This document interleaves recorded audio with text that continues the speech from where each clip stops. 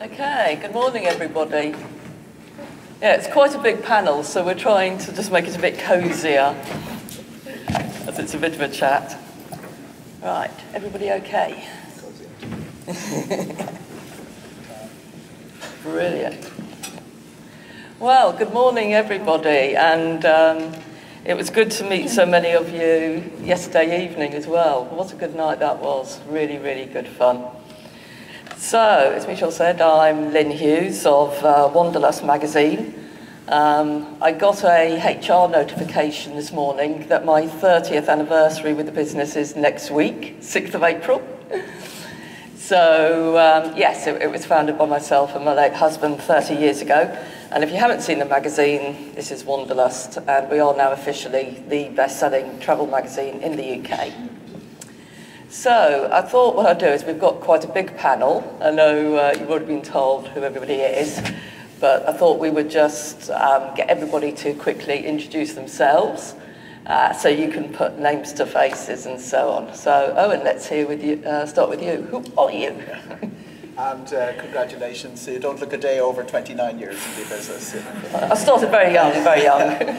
Okay, Eoghan Corry is my name. Welcome to Boston. We regard Boston, I'm from Ireland, we regard Boston as our 33rd county, so I'm welcoming you all to part of Ireland here today. Why Ireland? It's not the biggest population in the world, 6.4 million, but we are the biggest spend. We have the biggest per head spend. The cruise companies track us as travellers. We're also incredibly well travelled.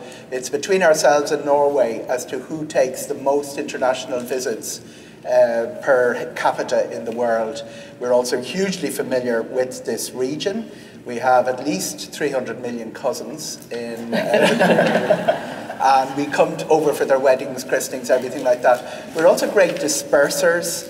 This is really important because while we will congregate in Boston and we will also end up in the small towns, the small villages, those wonderful places that are exhibiting in there. What I do is I do a magazine for the trade in Ireland. I also do a broadcast to the consumer in Ireland, and I look forward to talking to all of you about how we can bring more Irish people into Boston. And how many, sorry, before we move on, how many radio interviews have you done today so far? Just 3 today, and the way the time difference does, the peak drive time show in Ireland coincides with 3 o'clock in the morning in Boston.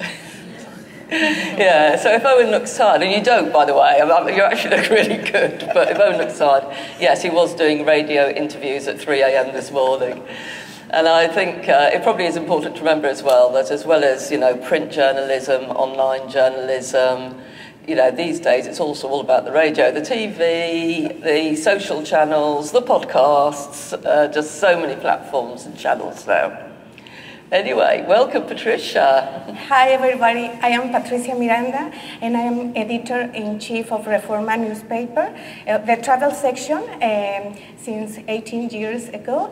And do I have to talk about that? No, we'll come, okay. I think we'll come back to that, yes.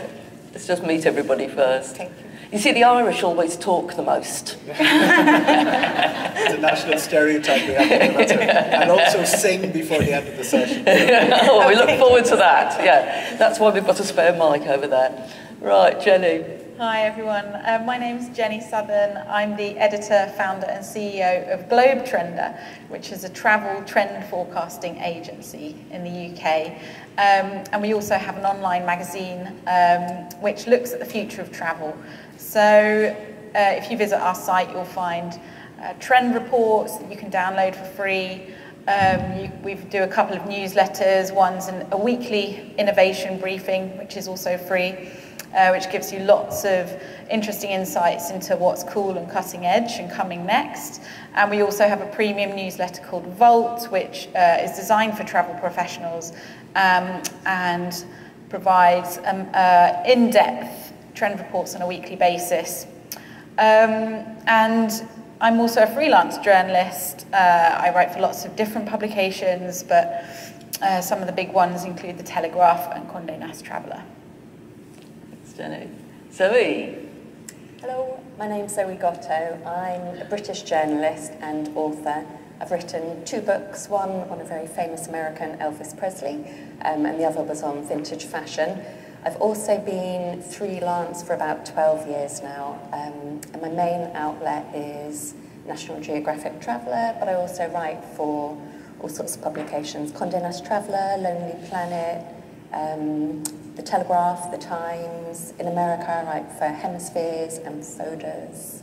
And my specialist area is the US, so I'm over here, at the moment, I'm over here on a monthly basis. Yeah, so Zoe, just before we go to Holger, but have you been to New England before? I have, yes. This is my second time since October. So I came over, I was doing a piece in the autumn which was about the Lighthouse Trail along the coast of New England, and I wrote that for the Times. So, yes, return visit. Yeah, brilliant. Holger? Yeah, good morning. My name is Holger Jacobs. I've been with FEW Media Group for almost 30 years now. It's 29 years to be precise. And I've been doing the North America coverage for almost the same time. And my special connection to New England is I used to have a girlfriend in Bedford, Massachusetts, close to here. When I say I used to, you know how it ended. But my really close relationship and my love for New England has never faded. And so I'm glad to be here. And just to give you an idea, FEW Media Group is the largest travel trade media house in Germany. So we are doing print, we are doing digital, and of course we are organizing a lot of travel trade related events such as FAM tours, congresses, conventions, or whatever. And so, Holger, you specialise, I believe, in North America. Have you been to New England before? Have you been here many times? Well, yeah, as I had a girlfriend here, yes. Well, of course, sorry, yeah, I'm being thick. I'm still broken-hearted at the story. So several times, yes. But, you know, you don't feel any pain coming back? Not at all, not at all. My love for New England is never going to fade. Brilliant. So, Eoghan, you've already touched a bit on the Irish traveller, and we did hear this morning, those who've been in the other sessions, about how travel from Ireland is booming. It's the biggest growth, isn't it? So, what is it about here and about the Irish traveller? It's a particular love for the whole of North America, but those are the 3 or 4 corners that we have great affection with. We're familiar with it, we grow up with it. It's like it's the next parish after the Dingle Peninsula going west. And we are, it always comes back then to something else, and the something else is the access. The number, we had a little bit of attempts to get back into America in big numbers, but access was a huge problem because America was supposed to open up in September of 2021. It didn't open up till well into November, and it took a little bit of while to get the wheels into motion. But we've got a good variety of aviation routes into North America. We've something like 20 separate routes from Dublin Airport, and 2 of them come into this region, Hartford, Connecticut, which we can't forget, an Aer Lingus route, but also that Delta and Aer Lingus flying directly into Boston, and we've 2 airports coming in. So we have this desire for travel. I'd also extend it to the general European Union. You can see the trends that came up earlier on, that Spain was a good grower. Yeah. That's very important because during the pandemic, the South American routes, that's the treasury of Iberia, is the South American services, and with TAP in Portugal, and now Lisbon and Madrid are directly connected, and Peter will talk more about the direct connections to Frankfurt and Munich. But Boston is an incredibly well connected city with Europe, and that's because of geography, the huge advantage of its geography. Yeah. Brilliant. Patricia, now Mexico, the figures were quite small, but we could see it was there on the charts and growing. It's growing, yeah. Yeah, so, and I think a lot of people may not have thought of Mexico as a market. Okay. So who is your reader? The profile of our readers, they are travelers that already visited the typical destinations in the United States, you know, like Florida, Texas, and in the South. And nowadays they are looking for new experiences, especially because they have a high economical power, and they are very interested in have gastronomical wine experiences, and they love sports, such as they want to go to the marathon. It doesn't matter if they are not going to run, they want to see the marathon. I have to be honest, our national sport is shopping. We are crazy about shopping, but also we love baseball and the race cars and baseball, football, soccer, and especially they are looking as well for a medical tourism. Oh yeah, they spend a lot of money and go to see the treatments, the best treatments. Mm-hmm. It doesn't matter if it's for health or for how do you say that? Wellness. The wellness. Wellness cosmetic. Wellness is another very high opportunity. Mm-hmm. And after the pandemic, they start to change the mind.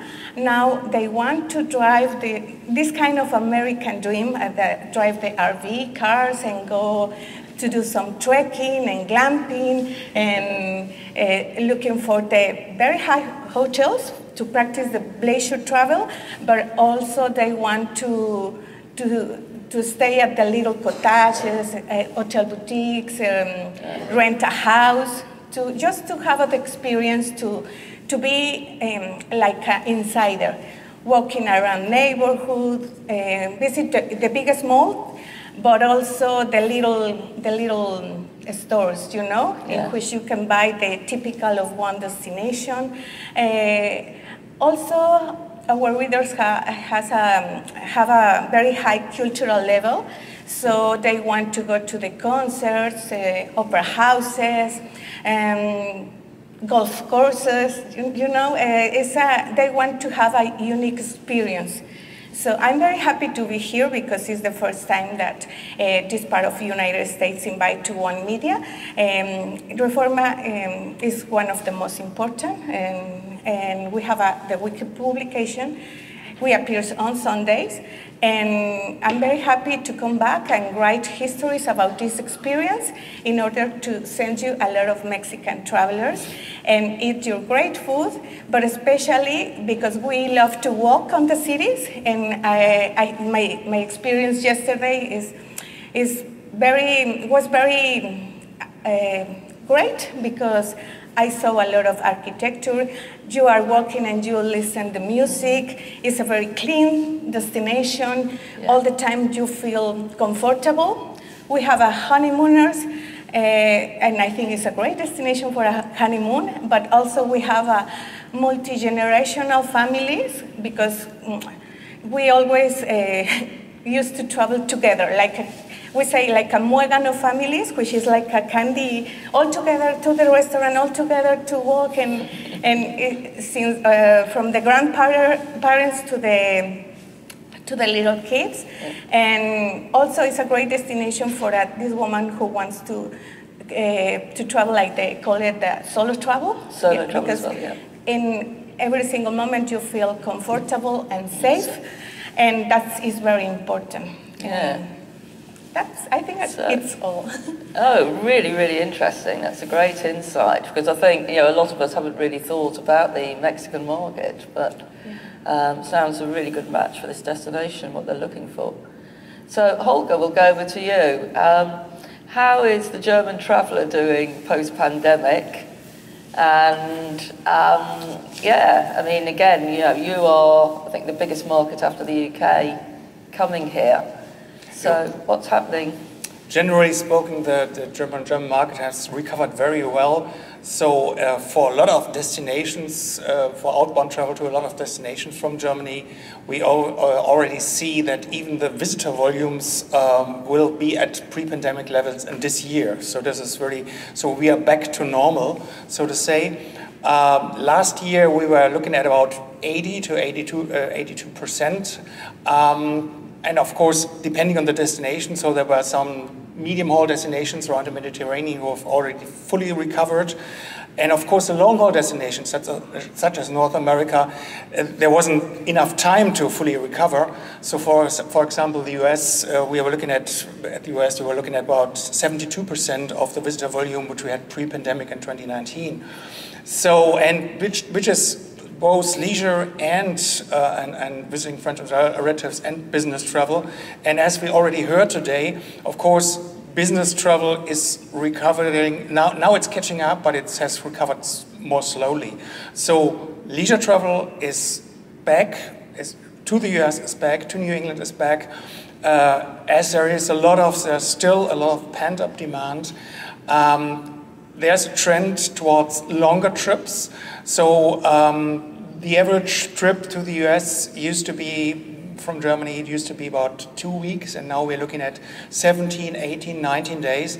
So people try to pack more experience into the trip. Of course, people are willing to spend more money, and they have to spend more money. You all know that traveling not only to the US, but particularly to the US, has become way more expensive. So we are not only talking about airfares, who are still, I think, in a kind of a reasonable range, but we're talking about rental cars, accommodation, attractions, also the not very favorable at this time exchange rate between the euro and the dollar. So this is kind of an obstacle. This is kind of something we have to keep an eye on. But still, last year, as I said, 72%, so we were looking at about 1.5 million Germans going to the US. Pre-pandemic, it was almost 2.3 million. And we are pretty confident that we'll be back to pre-pandemic levels in 2024. That there's a fair chance for that. But as I said, I think the price point is something we have to keep an eye on. This is maybe not particularly important for New England, other than, for example, for a typical family destination such as Florida. But still, I think that's something you always have to remind that there's a certain limit where people might not gonna take their travel decision in favor of New England when it's getting too expensive. And Holger, you mentioned the longer duration, though, that people are staying, and that seems to be a trend with the British traveller that we've seen as well. Is there, one of the presentations earlier was touched on about leisure, combining business and leisure, and also the UK workation has become a bit of a phrase where people perhaps work overseas now that it's much more flexible working, so they'll actually work some of the days they're away. Has that been a trend in Germany at all? That's been a trend in Germany as well, yes. Although we always have to keep in mind how big is a trend and how relevant is a trend if you're looking at the whole market. Yeah. And so yes, we know a lot of examples of people working remote or combining business and leisure. For example, going to a travel trade fair or to a Discover New England summit, and then maybe adding a few private leisure days. So yeah, the question is from a German perspective, would New England be the perfect destination for that? I'd say it's more, it's something which is, from the German perspective, which is a trend within Europe, that, for example, Germans go to Portugal or go to Spain or to Italy, where there's no or only 1 hour time difference, and spend their leisure time there or working from remote from there. Other than that, I don't think it's such a major trend that it's, from the German perspective, is really relevant for New England. Okay. Mullet travel is what the New York Times called it in their travel trends for 2023, wherever they got that. The mullet, to me, is an appalling haircut. Yeah. Well, yeah. Absolutely. Well, looking at trends, Jenny, What are some, one or two of the key trends that you're picking up on at Globe Trender? Yeah, so obviously this is our area of expertise. In our 2023 forecast that we published at the beginning of this year, we focused on 10 trends that were of particular significance for this year. And our number one trend was China boom. Now, of course, we know that inbound and outbound travel from China has restarted this year and is going to be hugely significant globally. Before the pandemic, China was the biggest source market for tourism by a long way globally. So it will be really, really interesting to see how this takes off again. And for destinations and hospitality companies to really think about how to make Chinese travellers feel welcome. Other trends that we've coined include rebel spending. Now this refers to how people are defiantly spending still on travel, even though there's a cost of living crisis and serious economic challenges in many countries at the moment. But travel really does remain a top priority for many people if they can afford it. So middle classes and high earners particularly, of course. Low-cost, low-season travel, I think, is an interesting one as tourism, returns. We have also the return of over-tourism to certain destinations, as was being talked about in a previous session this morning. And I think it's interesting to think about, travel off-season and to destinations such as New England that really do offer a lot all year round for travellers, and to really capitalise on that. Indigenous appreciation, I think, is a really, really interesting new emerging trend, very important one, whereby destinations are working much more closely and respectfully with Native and First Nations peoples.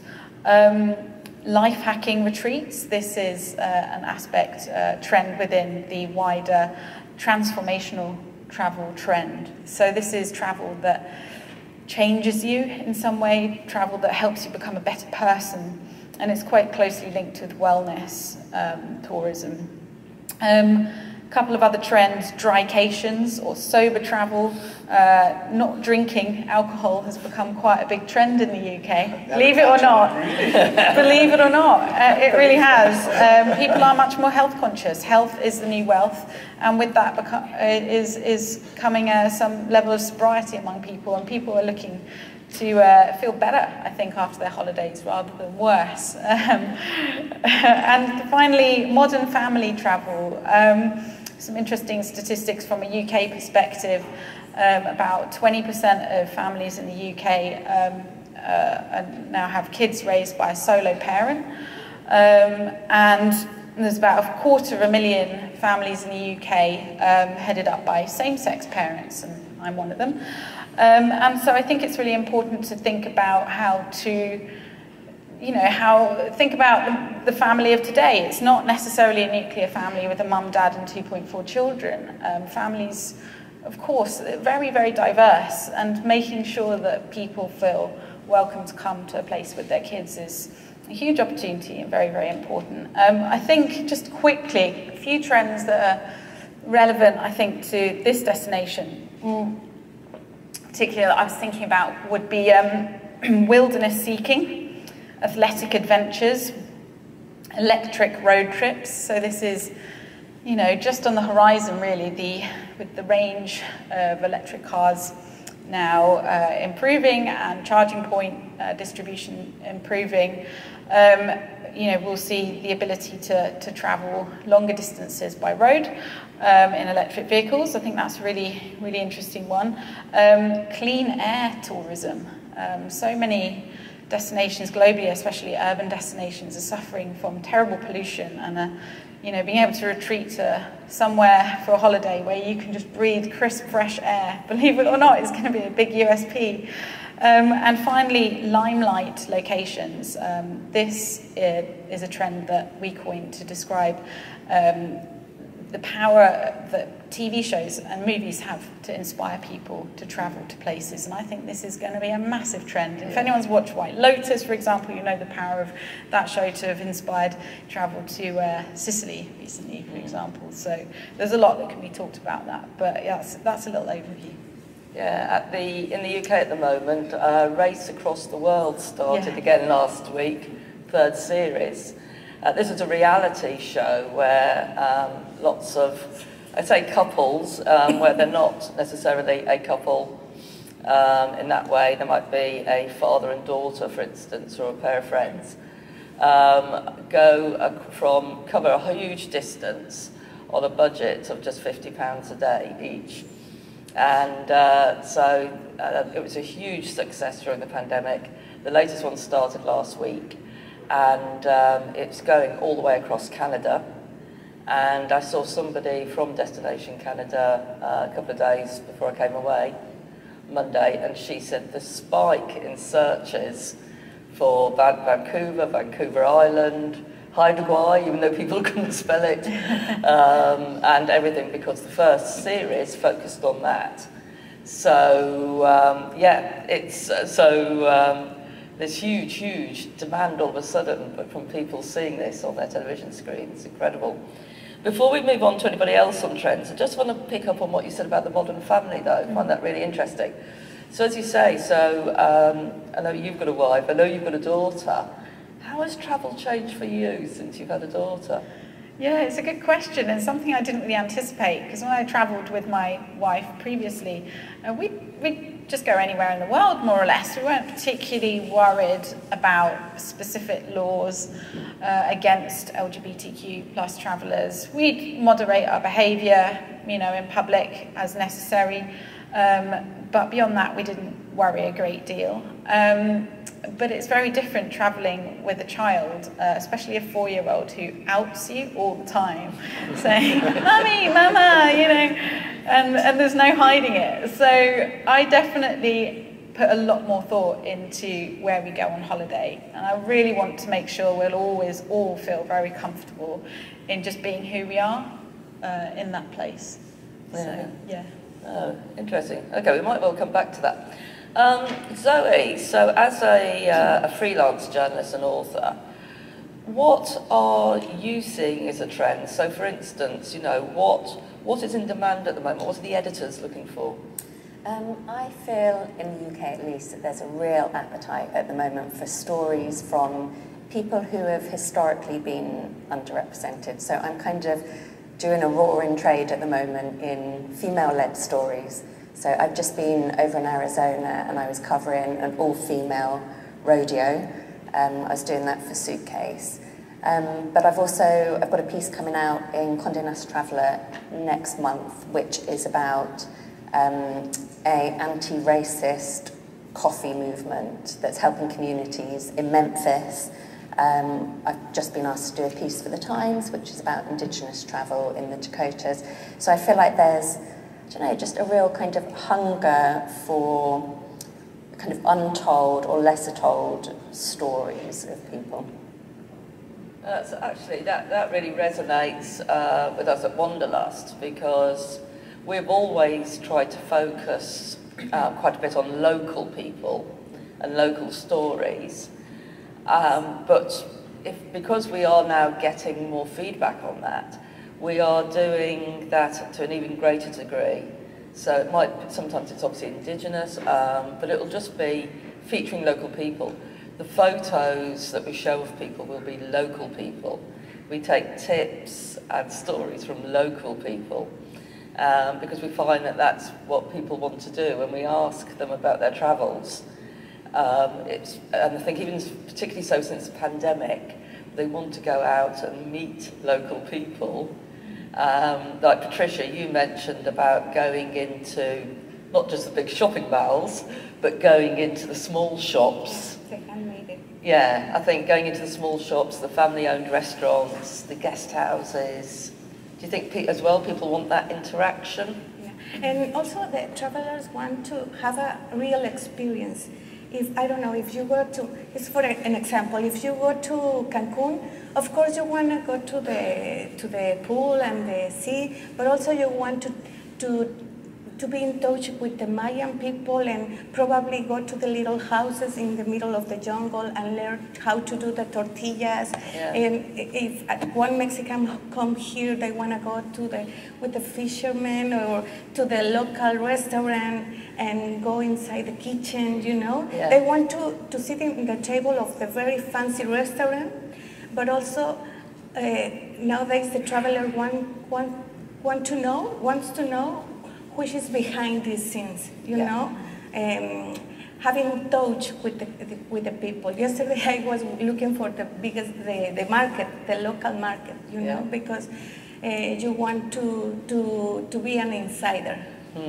Yeah, I think it's a great way to put it. They want to be an insider, definitely. But talking of which, Owen, yesterday afternoon, Zoe and I went to an Irish bar in Boston. Okay. It wasn't quite where I expected to spend my first afternoon ever in Boston. How could you find an Irish bar in Boston? They're very rare. Yeah, Irish bars are all over the world. Irish people regard them with a little bit of, you know, I will never go to an Irish bar when I'm abroad, and then they end up going anyway. Because they reflect more the city you're in. And the Irish bar, the most southernmost bar in the world, in Ushuaia in Argentina, is an Irish bar with penguins painted on.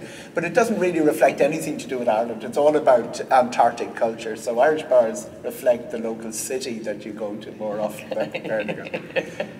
But you're asking about trends. The most important thing I'm going to say here today, and it's for this audience specifically, is you guys have come through a pandemic. It's been post-traumatic stress for a lot of us. But you've had a very strong domestic market, as many places around the world have, to fill the gaps. Don't count on it. Look back to international travel. Look back to the things, the changes since the pandemic in international travel, which have already been outlined. The increased spend. A lot of people have 3 years of holidays to spend in one now, and the longer stay. I have a couple of figures which I'm going to put up from the European side, because we looked at very good aviation figures from the American side this morning. And the main European aviation, I include British Airways here in IAG because they're now a Spanish-owned company. That shows you the competition between the major European airlines and the slowness of the recovery. That's compared to 2019. Lufthansa is only 70%, IAG only 80%, Air France has come back to close to 80%. What we're looking at for the first half of this year is inflation is going to make that booking a little bit slower. Business travel really, really strong, and conference travel slower. Business travel and group travel and conference travel slower to come back. Leisure demand is where it's holding out, but your biggest problem for leisure demand is the dollar. The dollar is roaring ahead, and the surveys done by STR Global show that 60% of people in Europe are now worried about traveling to America because of value for money. How do you counter that? There are two ways of countering that. The first one is the airlines have got to play their part. They've got to put really, really good low fares into place. That's what Vueling and Aer Lingus are doing within the IAG group. And you also have to watch your prices on the ground. Work the specials, try and display. This serves as an advantage for people getting out of Boston as a major city, which is going to be more expensive. Costs are higher. And play up as a region, as a series of tourism communities here, how getting out of the big cities will make your money go further. Price is going to have to be a weapon to persuade Europeans to travel in the numbers that you do.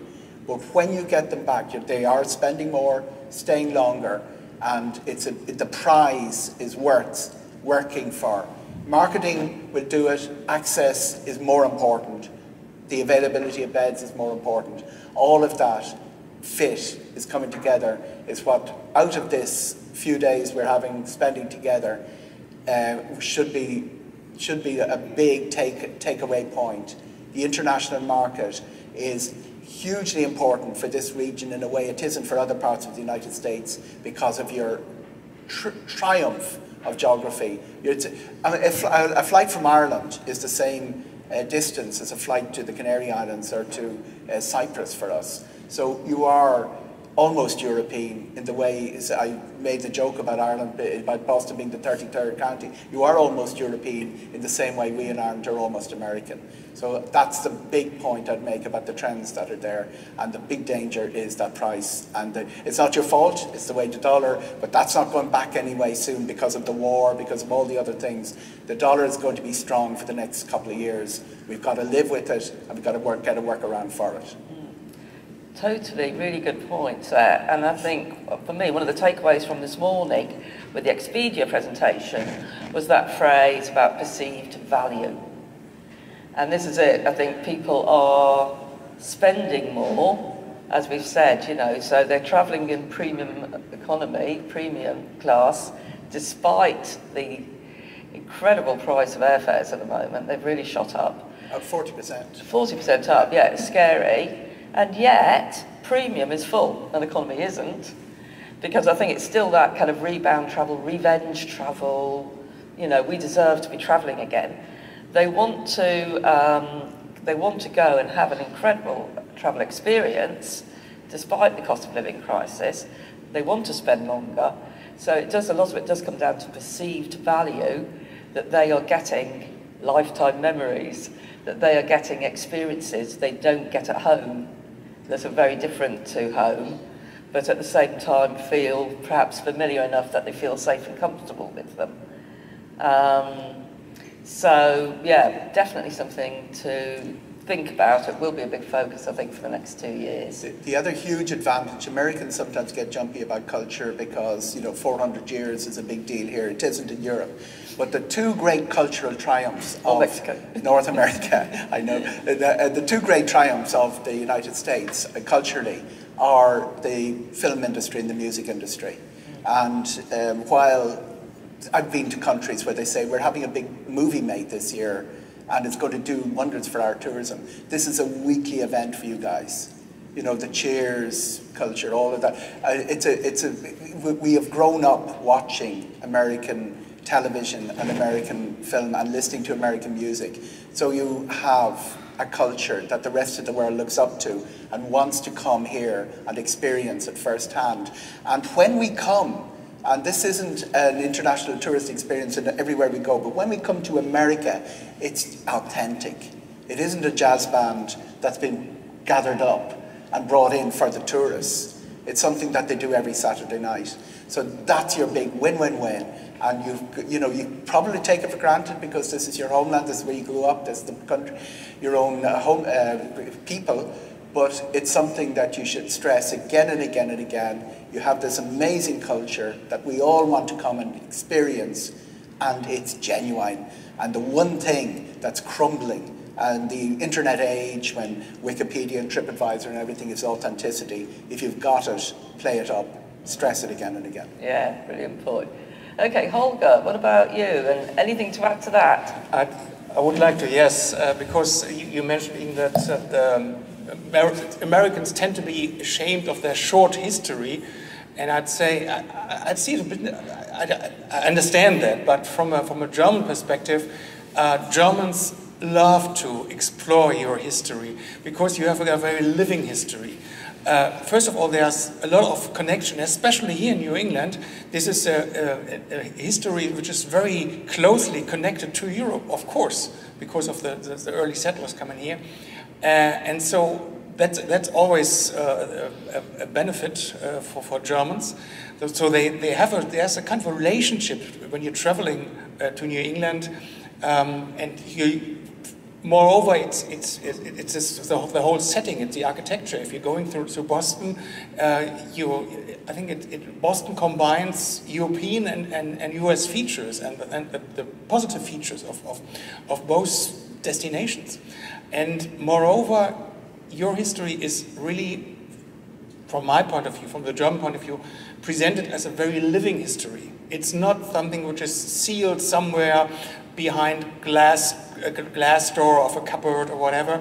It's you have those fantastic outdoor museums, such as Plymouth Plantation, for example. So there's such a great way for Germans who really love to explore, and we were talking about both authentic experiences, authentic encounters with indigenous people, with local people.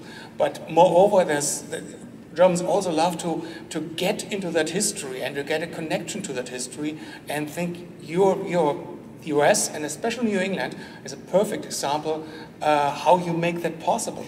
So I think that's a big benefit. And I do identify with the bit where you're fighting the English.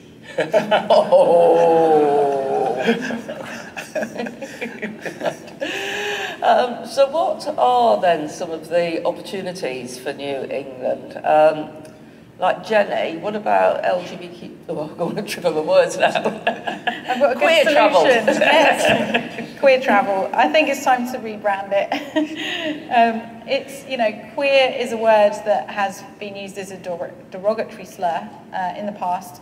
But the community tends to use it now in a way that's empowering. It's been reclaimed. LGBTQIA is really hard to say, and it's really long. And actually, queer is just quite a nice shorthand for anyone who is not straight and not cisgender. So anyone who might be trans or non-binary. So queer is a really nice, simple, catch-all term that I think people can start to feel confident about using. So you talked about that potentially being an opportunity for New England, and I agree. From what I understand, Boston has a great Pride Festival. Provincetown, is the place to go. I'm keen to visit. I haven't been yet. So it appears to be a very welcoming destination for queer people. But it's not necessarily that well known outside of the US. And so I think there's a real opportunity to let the world know about that. And I was looking at some stats online about queer travel, and Gay Times revealed that 60% of the queer community seeks out experiences such as Pride when away from home. I know a lot of my friends make a real effort to spend the summer travelling to different Pride festivals and having loads of fun, meeting new people, quite hedonistic kind of few weeks. And it's a real highlight on the calendar. And having said that, when it comes to trip planning, Gay Times, when they did this survey recently, found that almost 65% of people say they cannot find reliable travel information easily in one place about where's safe to go, where's good to go, when searching for and planning a trip. Laws and legislation, in different parts of the world, it changes, and you have to really do quite a lot of digging to really be sure, to have information that's trustworthy. And so, being front and center, maybe having, more dedicated pages on your websites that clearly are really explicit in saying that we are welcoming, we are inclusive, that will really go a long way, and will show up hopefully in Google searches as well as people are typing in, Boston Pride or LGBTQ travel or queer travel. It needs to show up in these Google searches, and to also work with, queer influencers, get these stories in the press that showcase all you have to offer as a destination. So yeah, I do think it's a huge opportunity. There's a lot of us out there, and a lot of us, have disposable income. There are lots of queer families that want to know where to go on holiday. And I think, you can probably cater to a lot of those people. So yeah. And picking up that point again about pages on a website, and that was mentioned earlier on today when talking about accessibility, about talking about sustainability. I judge a set of sustainability awards, And the number of organisations, hotels and so on, that put in they nominate themselves for the awards, and then when you look at their website, they have nothing on there about sustainability.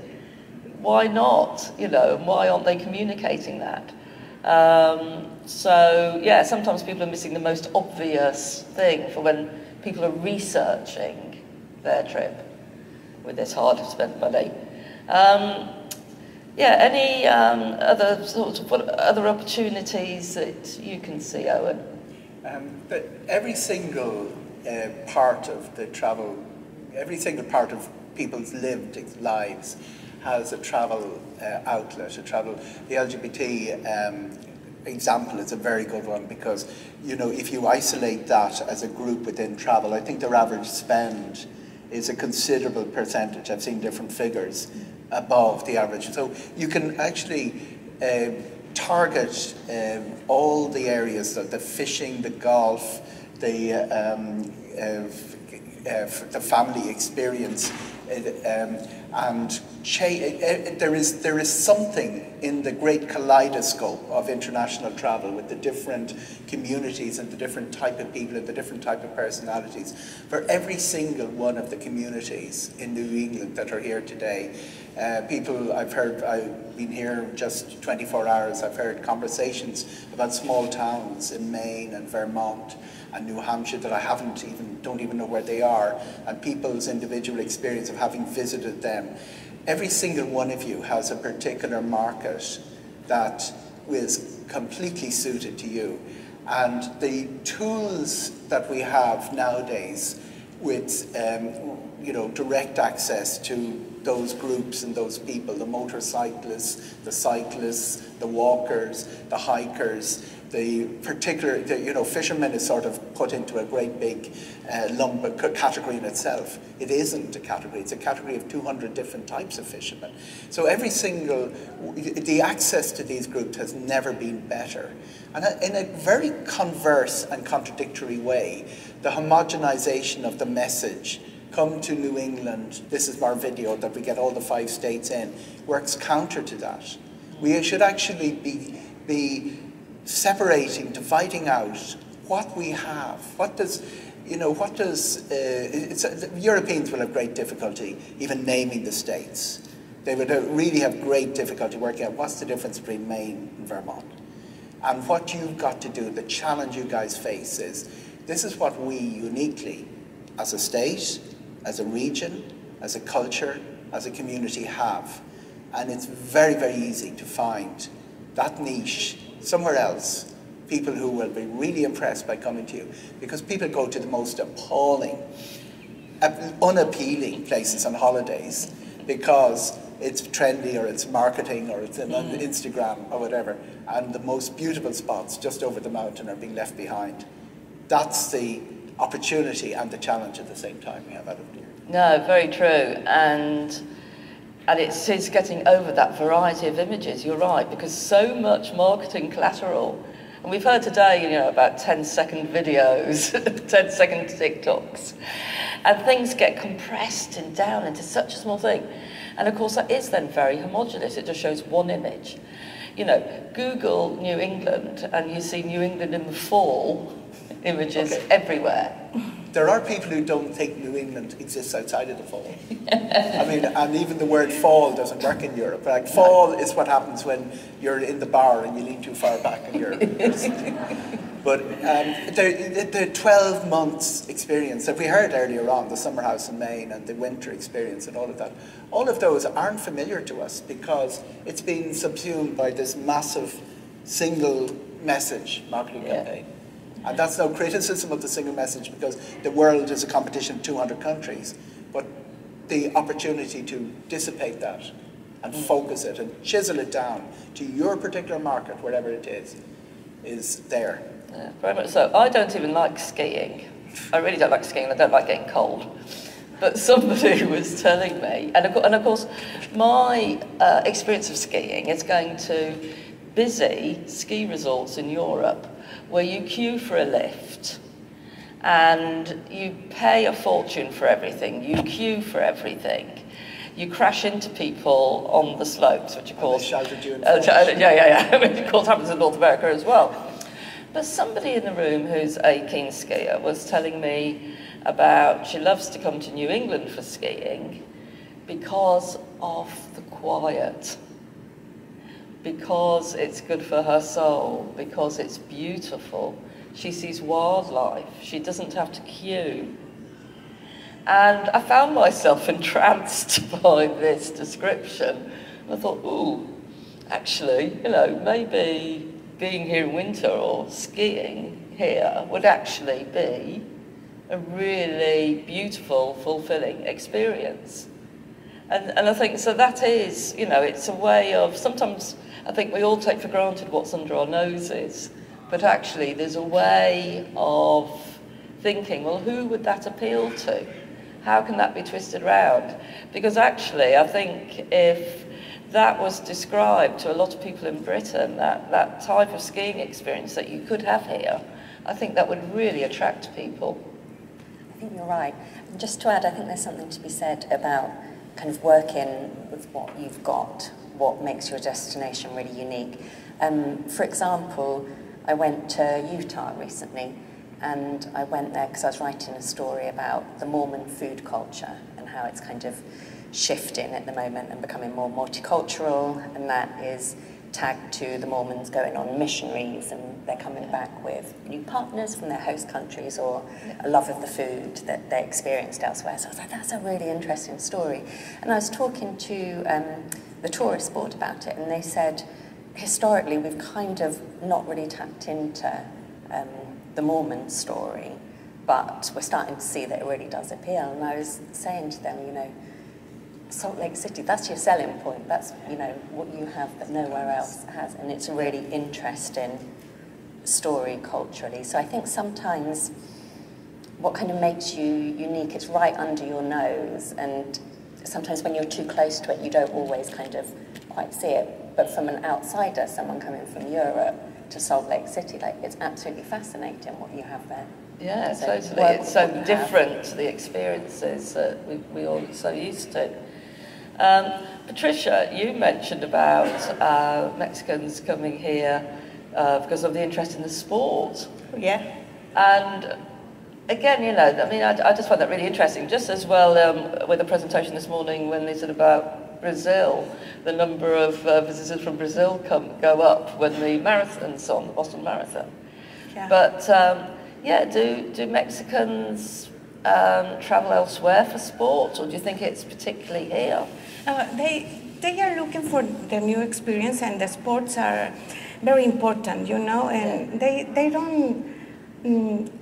don't care about spend a lot of money, but because they want to come back and say, oh, next year you have to go to see the marathon, you have to see to feel the environment in one stadium, because it's further than the sports per se. It's the experience, the environment. Okay. And of course, you want to come back with your souvenir and do the inspiration for the others. Yeah.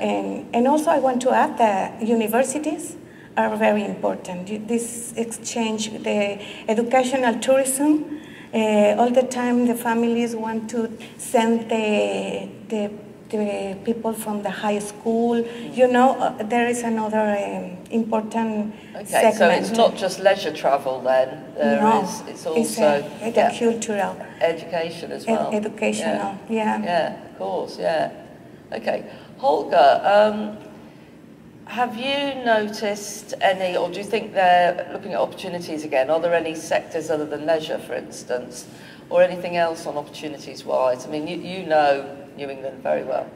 Well, sports is of course, is one of the trends. I mean, we've seen the first NFL match in Germany, in Munich, which was the Bucks against the Seahawks. You might have noticed that, and that was a big sell. I mean, it was sold out within minutes, and it was oversold three times. So it was amazing. So there is a lot of interest, especially among younger people, for American sports, and those Germans, of course, know that Boston is one of the if not the hub, but one of the biggest sports cities in the US. So, of course, this is an opportunity, although I always have to stress that sports might not be, and spectator sports might not be the main reason why they come here, but they like to include it in their package. I'd say a big trend, and we already mentioned it, that people love to stay longer. This also means Germans love to have even more variety, love to explore, so there's a big chance for what we call the low season travel, what we call the travel beyond the mainstream, beyond the hotspots. So New England has lots to offer in that kind. And the question is, how could we sell this product to the German traveler? And I'd like to stress the role of the travel trade in general in that perspective, which is the receptive operators, the tour operators, the travel agents, and of course all your marketing and sales entities such as Discover New England, such as the state travel organizations, and also as regards Brand USA. So what we've seen during the pandemic, and also right after the pandemic faded and after the borders reopened, there was a very strong tendency in long-haul travel, especially to the US, as regards that all these organizations and those companies and entities, that they very strongly and successfully promoted the US, and that sales revenues went up very, very, very heavily. And I think that is something which we always have to take into account when we think about how to market your destination and how to develop the sales. So I think that's something which is really important. Yeah. Something that's very obvious to everyone on the stage, and might be obvious to everyone in the room, is the scale of holidays that's available to Europeans. 6 weeks would not be unusual in the year. So the off-season holiday doesn't need to be the main holiday. America has a tradition of being the main holiday of the year for Europeans. With the increased access I talked about earlier, you could actually sell shorter breaks in winter, in the Februaries and the Marches when people aren't traveling in numbers. And that's an opportunity there, because holidays are dispersed in Europe. They take them in little groups of 1 week, 2 weeks, 3 weeks, 4 weeks. America's always been in that main holiday of the year.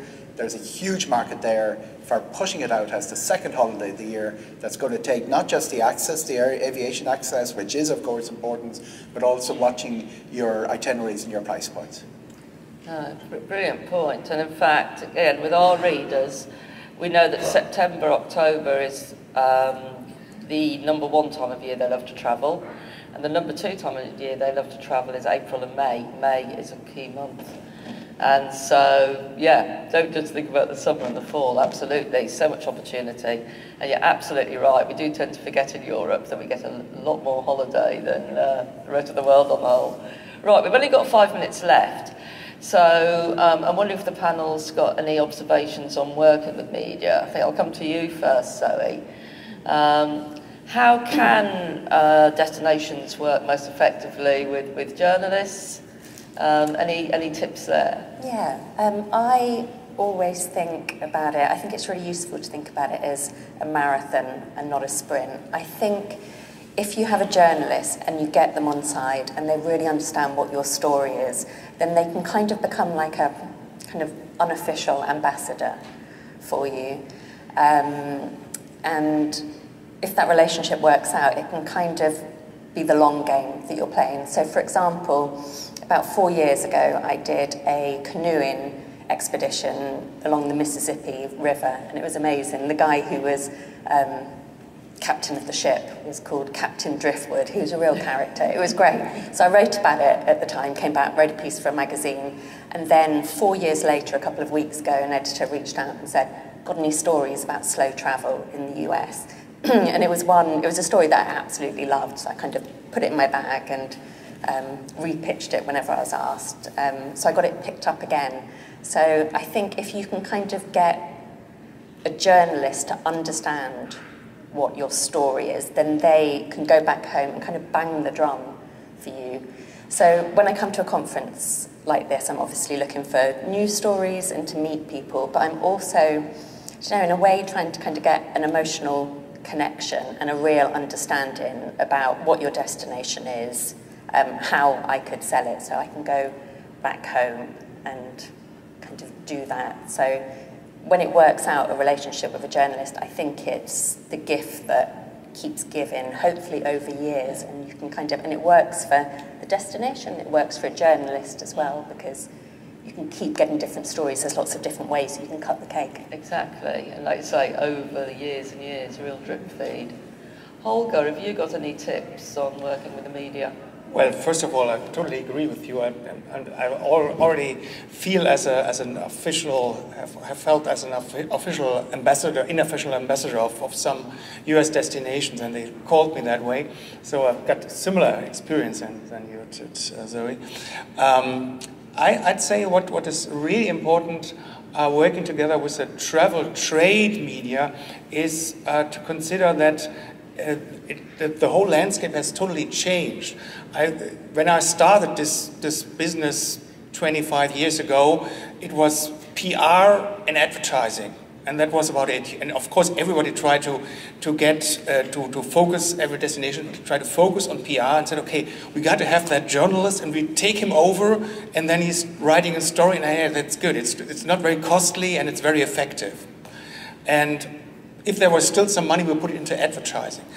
And it has totally changed because there are so many ways to communicate into the travel trade now, which is not advertising, which is not PR. For example, working together on interactive formats, which is events, which is live events, in-person events, which is hybrid events, which is digital events. And that is something which is really, which is very, very helpful to carry your message, to carry your stories into the German travel trade, which is still very, very important to sell the New England product to the consumer. And so I'd say it's really important not just to focus on PR, and I know there's hardly any print advertising anymore, and not on advertising, but to think how could we develop a kind of communication strategy together with the travel trade media house. So, and then that I think really makes sense. Yeah, absolutely right. Much more complex now. So many more ways to do it, but very effective ways. Patricia, anything? Well, I would like to say that nowadays less is more. Like media, we don't want to go to one destination and run. We got to see a little of this and a little of that, because at the final we doesn't have the real experience. So probably like that picture, like we went to the Arizona, the tourists go to see the Great Canyon just for the picture and go. But we want to have the experience to do the room to room, go down, have a camping, talking with the people, with the First Nations people, and come back, and that way you can share the story. And then after, the people want to go to the Great Canyon to live the experience, not just to take the picture. And that's, for me, I think you have a very good opportunity if someday you go to the mission in Mexico. I'm sure that you will find a lot of travelers, because Mexicans love to come to United States, but no more to the typical destinations. And New England is very Four Seasons destination, and I'm sure Mexicans will love to come here. Thank you. Thank you so much, Patricia. Now, Owen, you've got 30 seconds, literally. No pressure. Journalists are very simple-minded people. They just need a story and an angle. be clear what the story and the angle are. Don't mistake a regional attraction for a national attraction. Make sure what the message you want to deliver to the audience is. That makes life easier for us, and it actually makes the story saleable. Thank you so much. Right, I think we are out of time, I'm afraid, so we are going to have to leave it there, but I know we'll all be around as well for the rest of the day. So don't be shy, do come and talk to us, that's what we're here for, to come and meet you too. And thank you so much to Holger, Zoe, Jenny, Patricia, and to Owen. And Berlin.